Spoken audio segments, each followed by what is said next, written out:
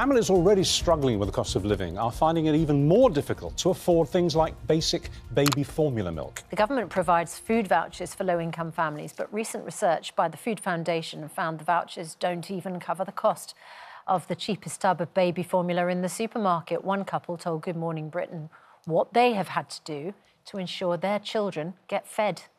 It was unbearable some weeks. It was hard enough living day to day, and it was heartbreaking literally waiting for this email to come through from Healthy Start to say that the voucher had been awarded, just so I knew I'd be able to go out and get bits in. But again, it was literally getting enough in to see us through for the week. And sometimes me and my partner were going without food. I eat one meal a day. I'm just concentrating on making sure, because she's pregnant, she's getting food, the kids are getting food. I may end up heavily relying on the likes of baby banks, food banks for help, and I don't call myself proud, but I feel proud enough to say that I can do it myself, and it upsets me when I have to rely on other organisations to help. It's ridiculous. Like, that Healthy Start voucher does help, but it's nowhere near enough.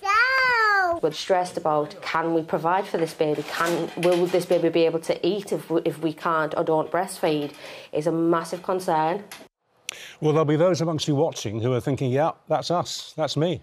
We're joined now by Anna Taylor from the Food Foundation, who's calling on the government to urgently upgrade the value of the Healthy Start vouchers, and by former England Children's Commissioner for England, Anne Longfield. Welcome both. Anna, start with you. How have we got into the position where one of these vouchers won't even pay for, won't even buy a cheap tub of baby formula milk?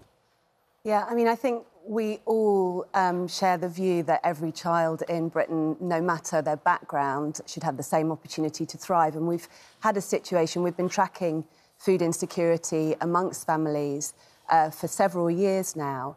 And we find that food insecurity rates have doubled during the cost of living crisis. But we're really worried about families with very young children, preschool children. And our data shows that for children with families under the age of 4, 27% of them are currently experiencing food insecurity. And we have this scheme, Healthy Start, which provides a digital card for parents who are on a very low income with very young children. And that card allows them to buy, is restricted in terms of what it allows you to buy, fruits and vegetables, infant formula and milk. So you couldn't buy chocolate with it? You can't buy chocolate with it, no, exactly. There are several restrictions. Families know that, and they find it helpful that it, like, ring fences a bit of money so that it can't be raided for other emergencies. The scheme at the moment provides the equivalent of £4.25 a week, double that if you have a child under the age of 1. But that amount has remained static since April 2021. And, of course, in the intervening period, food prices have just gone through the roof. And infant formula in particular has gone up by about 20%. So it's our old friend inflation that's done this? Exactly. Yeah. And the government has really overlooked this scheme and hasn't kept the voucher in line with inflation. And, of course, we're seeing the consequences of that, as we saw in Hartlepool there, parents cutting back on what they're eating, but they may also be forced into more unmanageable, really, risky behaviours where they might be thinking, I need to water down the feeds, some parents are reporting reheating milk or buying milk that's at low cost because it's gone past its sell-by date, or stealing milk, frankly, infant formula. Why is reheating... I can see why it would be less nutritious, but why is it dangerous to reheat? Well, because of the bacteria that grow in one. Sorry, I meant to say watering down. Watering down. Yeah. But, because a baby's nutritional requirements are really well understood. We know that they need a certain amount of nutrients to get their brains and their bodies growing optimally. And so if you're watering down milk, of course, you're reducing the intensity of the nutrients in that feed, and that then creates risks for your baby. Because, of course, while inflation has come down to 4.6% last month, food inflation still remains high, and the average price of baby formula has risen by 22% between 2021 and 2023. When you campaign the government on this and say, because as our figures show, the cheapest baby formula is £9, but the food voucher is £8.50 a week to pay for that formula. So when you go to the government and say, you can't even buy formula for a baby with this this healthy food voucher, what's the response? Well, I think, to be honest, the government, as I said, has overlooked this scheme. It's a highly targeted, quite small scheme that has really, really strong impacts. The other problem with the scheme at the moment is that a third of those that are actually eligible, and that amounts to about 140,000 children, are not on the scheme, even though they're eligible for it. Why not? Because they often don't even know that they are eligible. And you would like to change that? We'd like to change it to an opt-out scheme rather than an opt-in scheme. You automatically get enrolled. Exactly, because when you've just had a newborn baby, it's kind of the last thing you're thinking about. If you've also got financial pressures, is thinking I've got to fill in a lot of forms here. Yeah.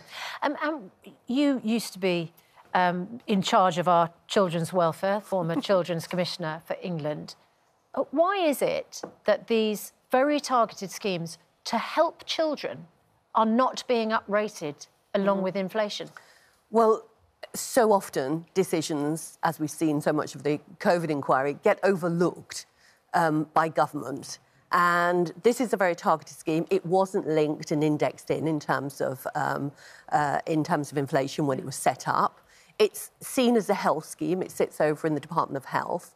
So I think it literally does get overlooked. And so often in these situations, it needs a champion within government to make sure that it's looked after. So is the solution currently, then, to raise the value of the voucher to, what is it, £9, which would then pay for a tub, and at the same time link the voucher to inflation? Yes, index link. I think so. Problem solved. Well, it comes as part of a wider increase needed in understanding that actually our vulnerable infants, our infants in the earliest years, are our most important citizens. And actually, there has been a huge churn of Secretaries of State for Health over the last 10 years, 6 of them. We now have a minister, actually, Andrea Leadsom, who has campaigned very much for children in the early years. So, the message to her really is, I'm sure she's already on the case, there's an autumn statement here. There's an opportunity to change that. But without having that focus and that champion within government, so often it gets overlooked. The other thing that might be addressed in the autumn statement, and we will speak to the Chief Secretary of the Treasury in just a moment, is that the 2 million people currently out of work on incapacity benefits, they may be forced to look for work that they can do. These are people with mobility or mental health problems. They're going to be told, look for work you could do from home, or you could face losing more than £4,500 in benefits. Is this motivation to people who are currently work shy and could be working, or is this going to be a chilling warning to people who actually genuinely can't work? Well, I think for many it will be chilling. I think generally these individuals want to work. Families want to work. They want to provide for their children.